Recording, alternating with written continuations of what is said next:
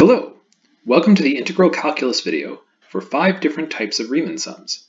My name is Professor Michael Polyuk. The learning objectives for this video are, by the end of this video, you should be able to compute a Riemann sum in 5 ways. Our motivation is we want to see how do Riemann sums differ when using different types of sample points. So for example, taking all the right endpoints or the left endpoints, the midpoints, taking the upper sums or the lower sums. We're going to look at those 5 different ways.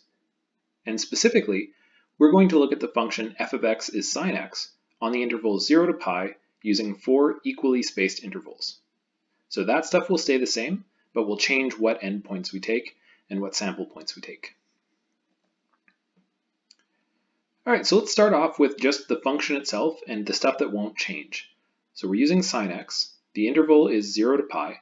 And there are 4 subintervals.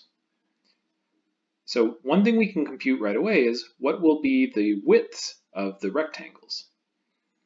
So we can use a formula from the textbook, which is really just take the full width and divide it into 4 parts, since we're using 4 subintervals. And if you do this, you get pi over 4. So each subinterval will have length pi over 4.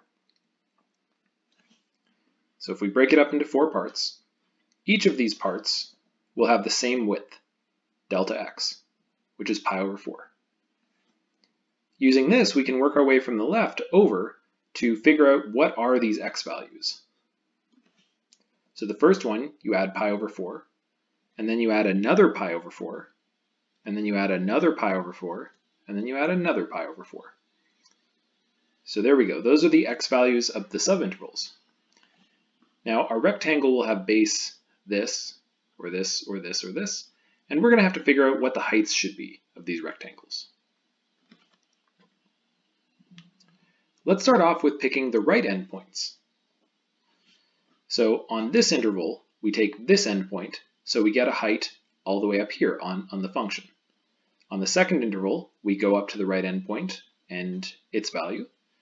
Third interval, we go up here. And the fourth interval, we go up to the function, but the function is just 0. So let's see what these rectangles look like. So we have 1, 2, 3, and a fourth rectangle, which is very flat. The height is 0. This is what happens if on every interval, we take the right endpoint to be the height.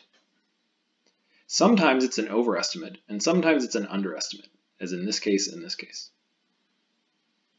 Now let's figure out the total area. We know the widths already, this is delta x, and for each of them we'll have to write down what the height is. So for the first one, the width is pi over 4, and the height is pi over 4, and then you plug it into sine. So the height is sine pi over 4. Here the height is sine pi over 2, here the height is sine 3 pi over 4, and here the height is sine of pi, which is 0. So these are 4 areas. Figuring out what they actually are, we get this, and this is approximately 1.896. So this is using the right endpoint rule. Now let's use the left endpoint rule. Again, we start with the same function in the same partition. Now for each interval, we look at the left endpoint. So on this interval, we take this endpoint. On this interval, we take this endpoint and plug it into the function. Here we plug in this value to get this. And in this fourth interval, we plug in 3 pi over 4 to get this height. So here's what the rectangles look like. Now we can figure out the areas of these. Again, the bases are all the same, still pi over 4. And the heights are sine 0, sine pi over 4, sine pi over 2, sine 3 pi over 4. So there they are. Plugging them all in, we get this value, which is approximately 1.896. All right, now let's move on to the midpoint rule.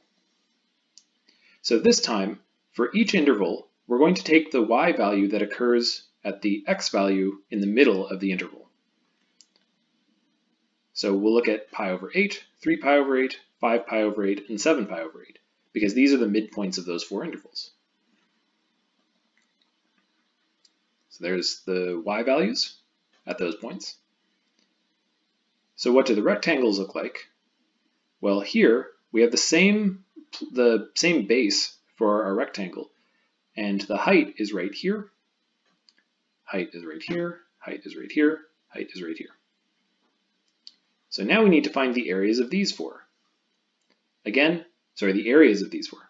Again, the widths are all the same, they're all pi over 4, but the heights are now sine pi over 8, sine 3 pi over 8, sine 5 pi over 8, and sine 7 pi over 8. Here they are, width times height, width times height, width times height, width times height.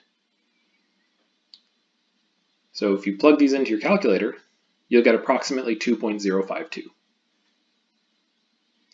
All right, so now let's look at the upper sum. So for this one, on each interval, you look at what's the highest y value I can take, and then that will be your height of your rectangle. So on this interval, the highest point is right here. On this interval, the highest point is right here. On this interval, the highest point is right here. And on this interval, the highest point is right here. So the rectangles should cover the function. It's going to be an overestimate. That's what upper sums do. Okay, so what's the height of this rectangle? The height is sine pi over 4. The height of this one is sine pi over 2. The height of this one is again sine pi over 2. And the height of this one is sine 3 pi over 4. So there's our area. Plugging this into your calculator, you get approximately 2.682. All right, now let's do the lower sum, which underestimates everything. So for the lower sum, on each interval, we take the lowest y value. So in this one, the lowest y value is 0. In this one, the lowest y value is this y value right here. On this interval, the lowest y value is this one. And on this interval, the lowest y value is this. So what do our rectangles look like? So we have these two flat rectangles because the lowest height is 0. And on these intervals, here's our lowest height. Let's compute the areas here. So here the height is sine 0. Here the height is sine pi over 4. Here this height is sine 3 pi over 4. And here the height is sine pi. Plugging this into our calculator, we get it's approximately 1.111. All right, let's gather all of our data. So the left sum gave us 1.896. The right sum was also 1.896. The midpoint rule gave us 2.052. The upper sum gave us 2.682. The lower sum gave us 1.111. And the true value, using knowledge that we'll learn later in the course, is 2. So some of these were quite close. The left, right, and midpoint rule were fairly close. The upper estimate was off by about 0.7, and the lower estimate was off by about 0.9. All pretty good though. Let's end with some exercises. Find the 5 Riemann sums for the function f of x equals x squared on the interval -1 to 1 using n equals 4 rectangles. If you know how to code, write a program that automatically computes these 5 Riemann sums for f of x equals sine of x and any number of rectangles. Let's take a moment to reflect. In the example, the left endpoint sum and the right endpoint sum were equal. Were they? Why is that? Will that happen for every function f of x, or is sine x special in some way? Was the midpoint rule an overestimate or an underestimate in this case? Thank you very much and have a great day.